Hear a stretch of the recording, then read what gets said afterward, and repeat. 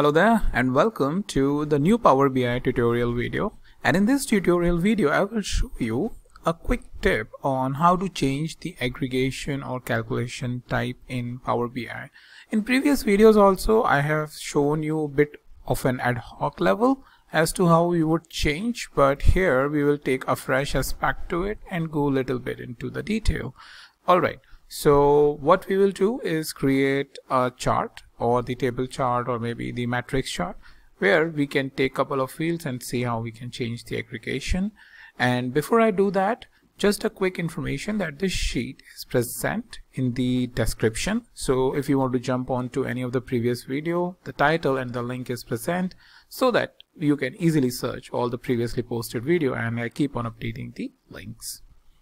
Alright, let's move ahead to the Power BI and see it in action. Alright, so here I am in the Power BI, and what I need is, let's say, a table chart over here, and I'll just expand this a little bit. And what I can take as the product subcategory as the field where I can show you the dimensions. Then we can change the sales, and we can take the profit, we can take the discount, we can take the order quantity.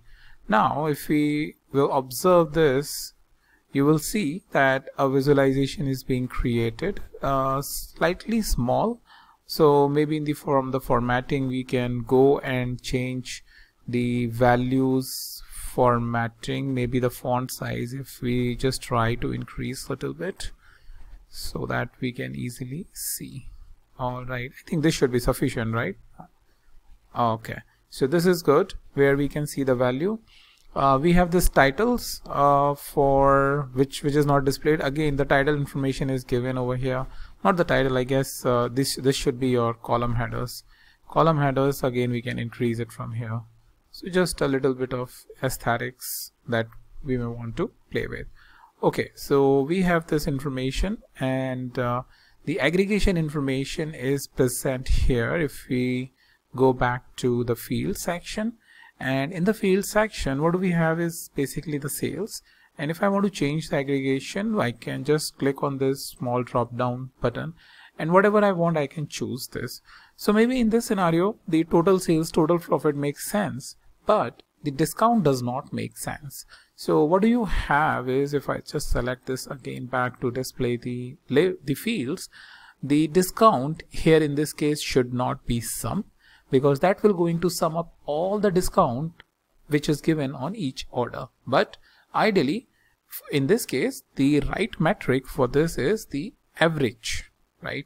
So what is the average discount which is being given? So now you see the situation is completely changed, where continuously, I think that's a practice which has been followed in this data set or maybe in this company, since it is a fictional, so not using the real term, but maybe in the real world company, the discount behavior is that 5% discount is on an average is given on each and every product.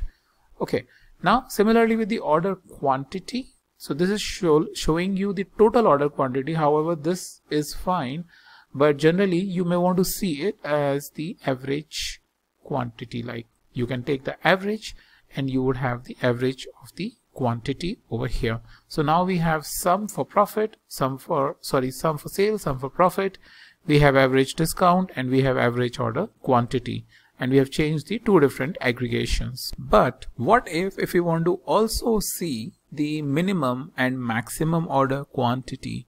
In that case, what we already have is the average order quantity. We can bring in this field again over here. Order quantity is present here. I'll just expand that, and what do we have is the order quantity from where we can choose the maximum. Okay, so I'll just hide this. I'll hide this as well, and what you will see is we have maximum order quantity. So across the product subcategories, the maximum order quantity that we have is the 50. But what is the minimum order quantity? So what you will going to do, either you will change this to minimum, but if you want to have a separate field, again you will bring in the order quantity, and you will see that you will find the minimum as well for each of the product sub-product category. So minimum is 1. maximum is what the 50 is. So this is generally an information we may want to give that to our management as to what is our average order quantity, what is the maximum order quantity, what is the minimum order quantity, and that will going to help us understand the behavior of the sale based on the data that we are collecting. So once we have this information, we have a couple of more things over here.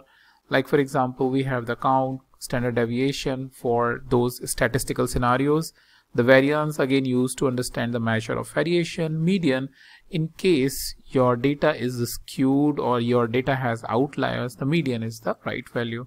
But this is a whole together separate topic to understand when to use average, when to use median, and when to use mode.